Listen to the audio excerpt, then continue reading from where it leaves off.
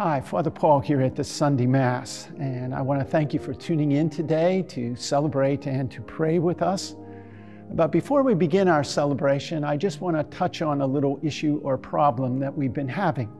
Perhaps in recent weeks and months, as you've joined us on YouTube or on our website, you've seen little ads pop up during the Mass. First of all, I want to personally apologize for this disruption and let you know that this is not of our doing. We don't monetize our channel, so we receive nothing for those ads.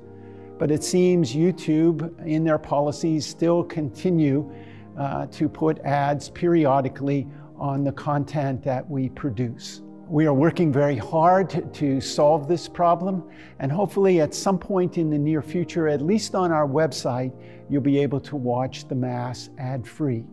If you do watch us on the YouTube channel and have not already subscribed, please hit the subscribe button and become part of the Sunday Mass faith community on YouTube. Again, thank you for your time. Let us begin our celebration.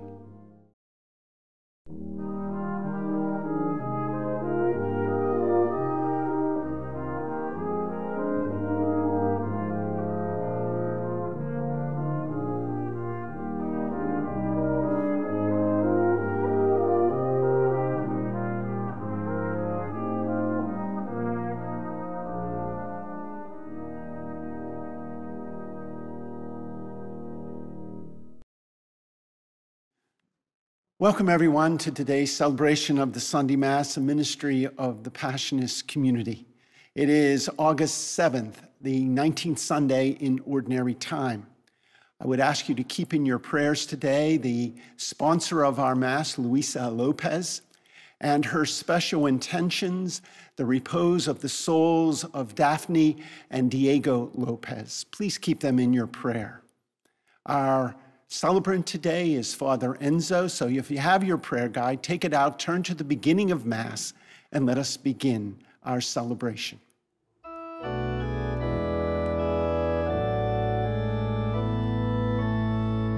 We walk by faith and not by sight. No gracious words we hear of him who spoke as none spoke, but we believe him near. We may not touch his hands and side, nor follow where he trod, yet in his promise we rejoice and cry, my Lord and God.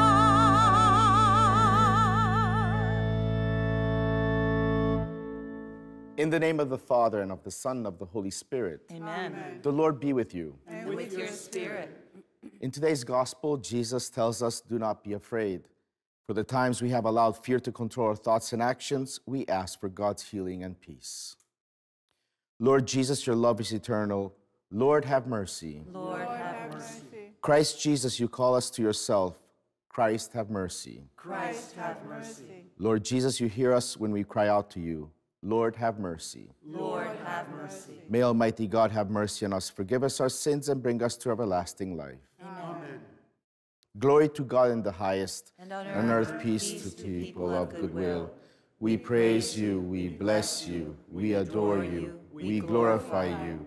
We give you thanks for your great glory.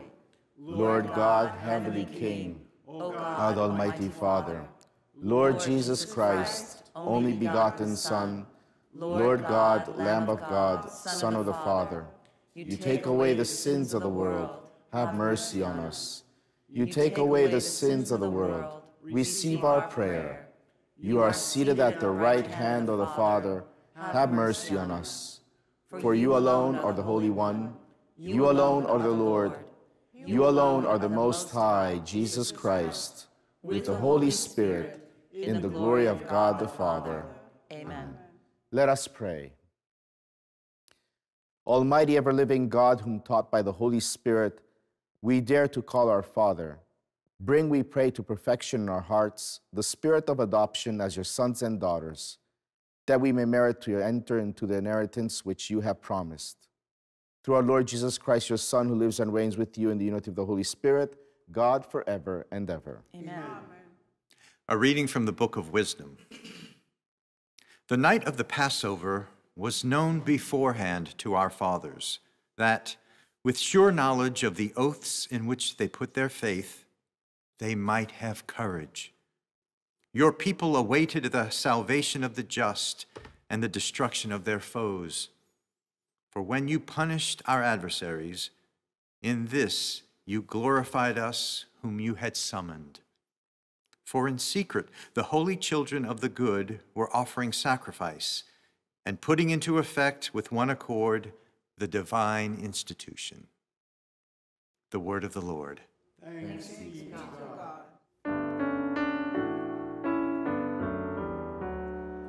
Blessed the people the Lord has chosen to be his own, chosen to be his own. Blessed the people the Lord has chosen to be his own, chosen to be his own. Ring out your joy to the Lord, O you just, for praise is fitting for the upright. Blessed the nation whose God is the Lord, the people he has chosen as his heritage.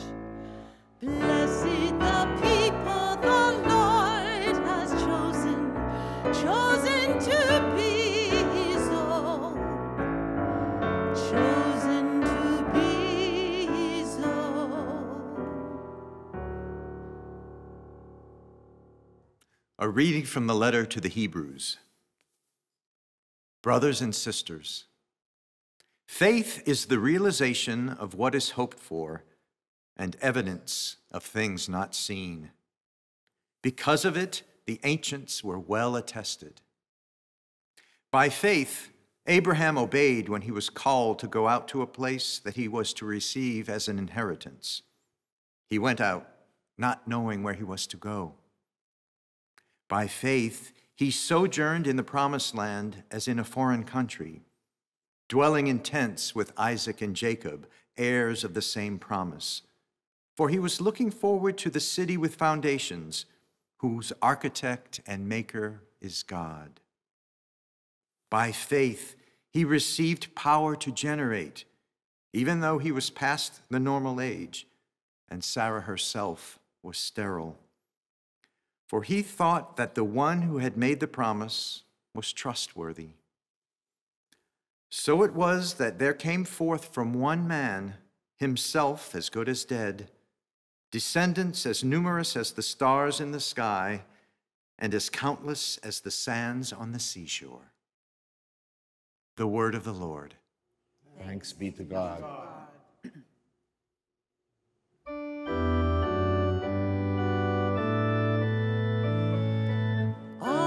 Alleluia, alleluia, alleluia.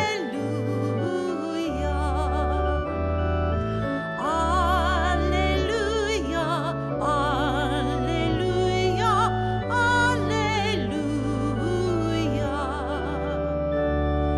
Your words, O Lord, are spirit and life.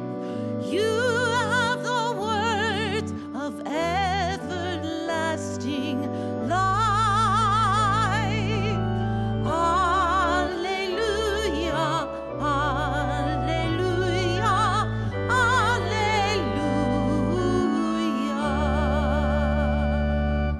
The Lord be with you. And with your spirit. A reading from the Holy Gospel according to Luke. Glory to you, O Lord. Jesus said to his disciples, "Do not be afraid any longer, little flock, for your Father is pleased to give you the kingdom. Sell your belongings and give alms. Provide money bags for yourselves that do not wear out, and an inexhaustible treasure in heaven that no thief can reach nor moth destroy. For where your treasure is, there also will be your heart."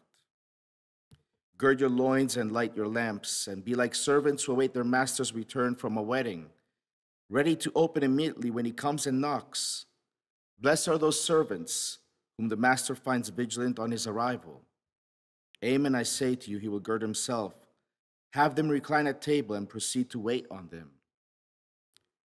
And should he come in the second or third watch and find them prepared in this way, blessed are those servants. Be sure of this, if the master of the house had known the hour when the thief was coming, he would not have let his house be broken into. You also must be prepared, for at an hour you do not expect, the Son of Man will come. The Gospel of the Lord. Praise to you, Lord Jesus Christ. My dear brothers and sisters, life is a journey, and there are times that in our journey probably we might be scared by the unknown or the unpredicted events and circumstances that we did not envision or calculate. Jesus tells us, do not be afraid any longer, little flock. He knows just how paralyzing fear can be. When we act or do not act out of fear, we bow to feelings of insecurity and misperception. These feelings are not of God. Fear is not of God. We know this throughout the scriptures as God continuously repeats to his people, do not be afraid. Taking these words to heart, however, can be challenging as the fears we encounter every day are very real. Jesus is telling us, however, to trust in God during these times of fear. And when you want to free someone, you threaten. Think of what wars happen. Think of violence, bullying. They're all based on instilling fear in the others because fear freezes or fear makes you make the wrong choices. But where is our treasure? Because depending on where our treasure is, our heart will be. And wherever our heart will be, that will really allow us to overcome fear. And there's one quote in the letter of St. John that says, and that I love very much, when it says, love casts out fear. And if we truly treasure love in our heart, that is the only thing that really can cast out fear. In the parable today addressed to the disciples, the faithful servants are eagerly awaiting their master's return from a wedding banquet, a favorite biblical image of the end of time. The gospel reminds us to be alert at all times so we may recognize the Lord when he comes. He comes in those we meet in the circumstances of our daily lives and the signs of our times. In a very real sense, every hour is an hour of the Lord's coming. Since he rose from the dead and is ascended to heaven, he is always present in every circumstance and every time. And for those who open the doors of their hearts to Jesus without fear, the parable has a dramatic reversal of roles. The master will be our God in an apron, who serve us always. And let us not forget that the evening of Holy Thursday, in fact, we celebrate Jesus with an apron, washing our feet. It is not just an isolated moment or action. It is his very true nature, because he wants to celebrate. And sometimes we always imagine Jesus sitting on the throne with the crown and everyone at his feet. Well, heaven is really the opposite. He crowns us and washes our feet. And this is why we should recognize him in our daily life, especially in the poor, in the vulnerable, the excluded, and wash your feet, because those are Jesus' feet. And so let us dress ourselves with an apron, without fear, and serve one another, so that we may always be focused on our true treasure, who is Jesus the Lord.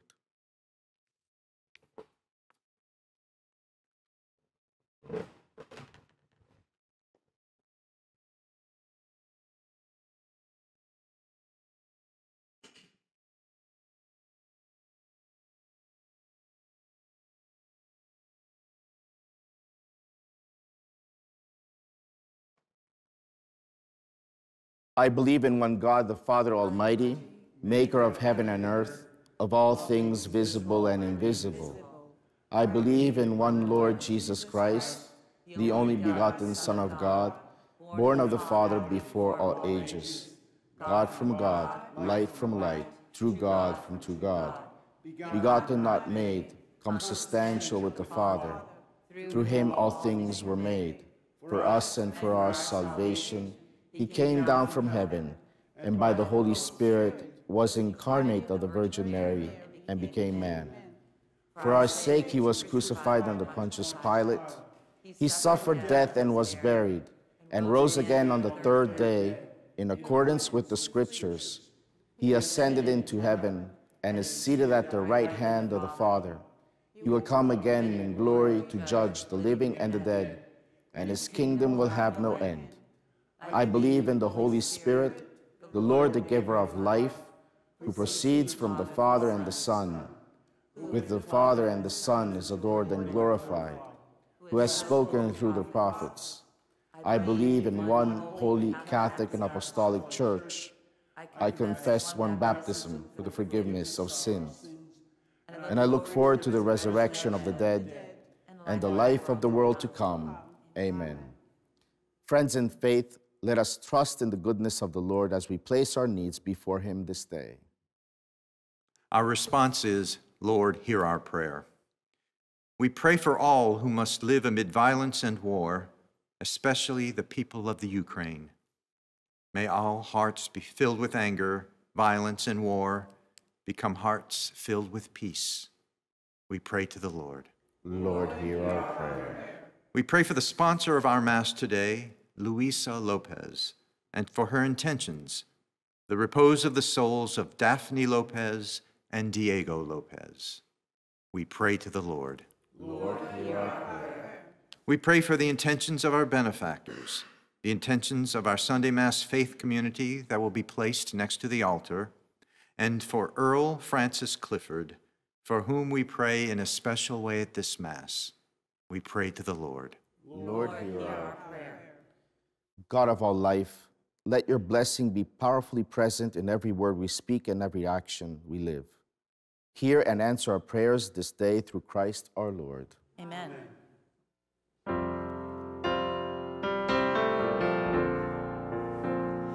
In the Lord I'll be ever thankful. In the Lord I will rejoice. Look to God, do not be afraid. Lift up your voices, the Lord is near. Lift up your voices, the Lord is near. In the Lord I'll be ever thankful. In the Lord I will rejoice. Look to God, do not be afraid. Lift up your voices, the Lord is near. Lift up your voices, the Lord is near.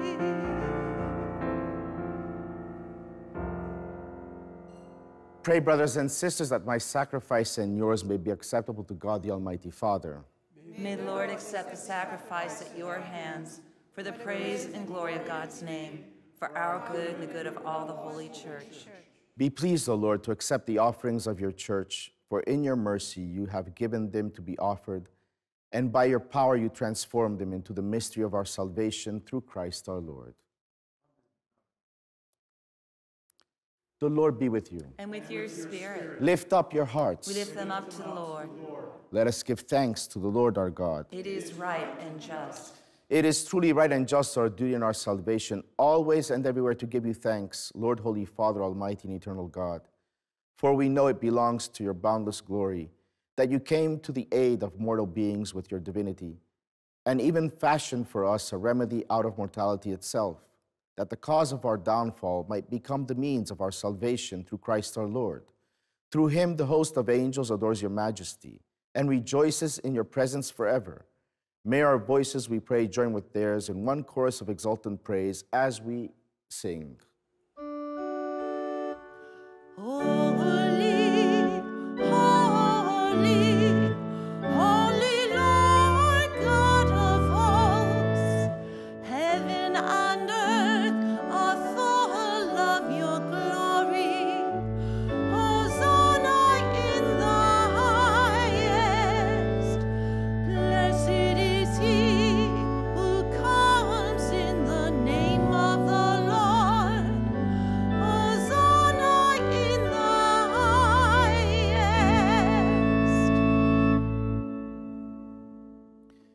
You are indeed holy, O Lord, the fount of all holiness. Make holy, therefore, these gifts, we pray, by sending down your Spirit upon them like the dewfall, so that they may become for us the body and blood of our Lord Jesus Christ.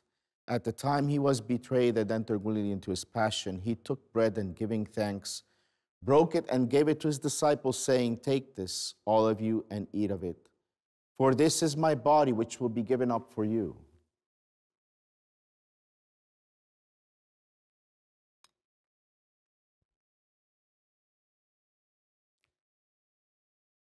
In a similar way, when supper was ended, he took the chalice, and once more giving thanks, he gave it to his disciples, saying, "Take this, all of you, and drink from it.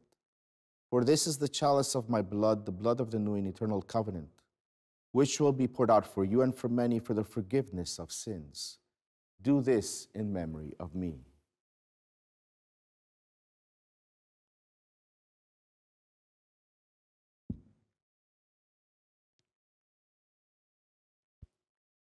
The mystery of faith.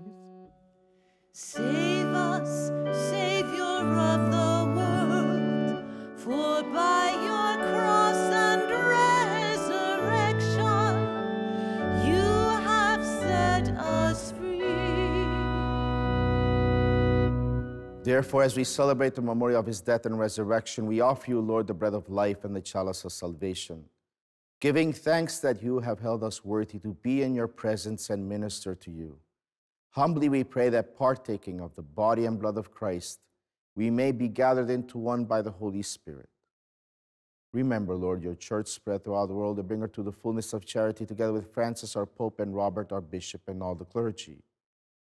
Remember also our brothers and sisters who have fallen asleep in the hope of the resurrection, and all who have died in your mercy. Welcome them into the light of your face. Have mercy on us all, we pray, that with the Blessed Virgin Mary, Mother of God, Blessed Joseph, her spouse, with the blessed apostles, and all the saints who have pleased you throughout the ages, we may merit to be co-heirs to eternal life, and may praise and glorify you through your Son, Jesus Christ. Through him, and with him, and in him, O God, Almighty Father, in the unity of the Holy Spirit, all glory and honor is yours forever and ever. Amen. Amen. Amen.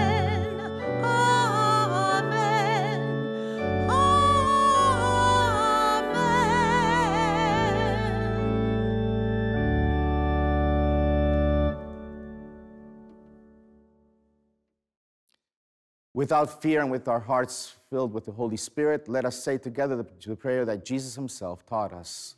Our Father, who art in heaven, hallowed be thy name. Thy kingdom come, thy will be done, on earth as it is in heaven.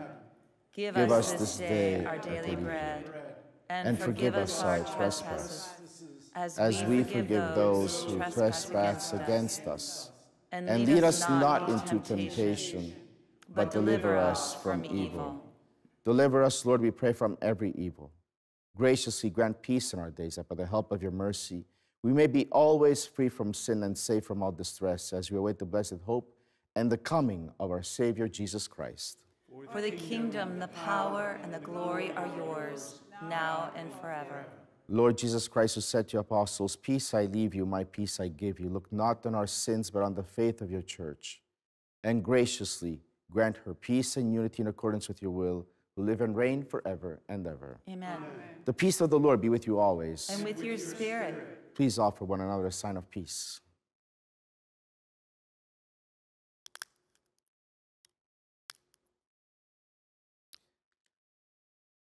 Lamb of God, you take away the sins of the world. Have mercy on us. Lamb of God, you take away the sins of the world. Have mercy on us. Lamb of God, you take away the sins of the world. Grant us peace. Behold the Lamb of God, behold him who takes away the sins of the world. Blessed are those called to the supper of the Lamb. Lord, I am not worthy that you should enter under my roof, but but only say the word, and my soul shall be healed.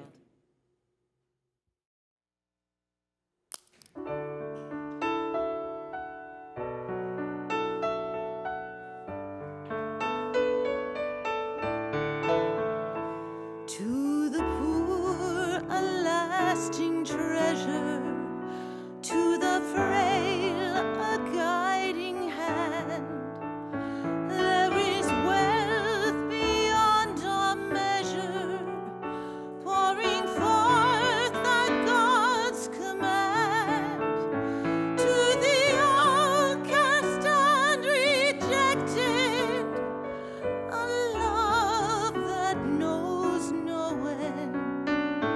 To the ones who least expect it, a Savior comes as friend. To the heart that walks in sorrow, to the heart that's sick with grief, to the heart that fears tomorrow, there is comfort and release. For the heart of Christ once broken and hung upon a tree is the heart of love that's spoken to all who search for peace. For the heart of Christ once broken and hung upon a tree is the heart of love that's spoken to all who search for peace.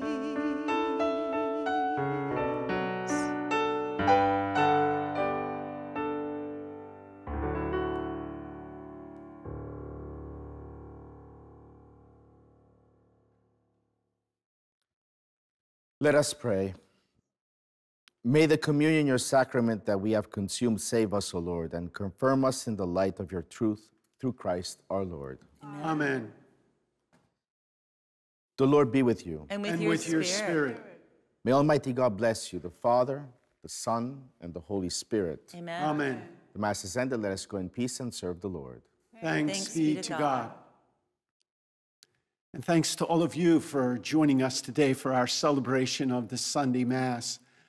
Very special thanks to the sponsor of our Mass today, Luisa Lopez. And please continue to keep her intentions in your prayers, the repose of the souls of Daphne and Diego Lopez. Also, a special thanks to Father Enzo, Nancy, Mika, Preston, Renaud, and Wendell for leading us in prayer and celebration today. Have a great week, everyone, and until we meet again next Sunday, may the Passion of Jesus Christ be always in your heart.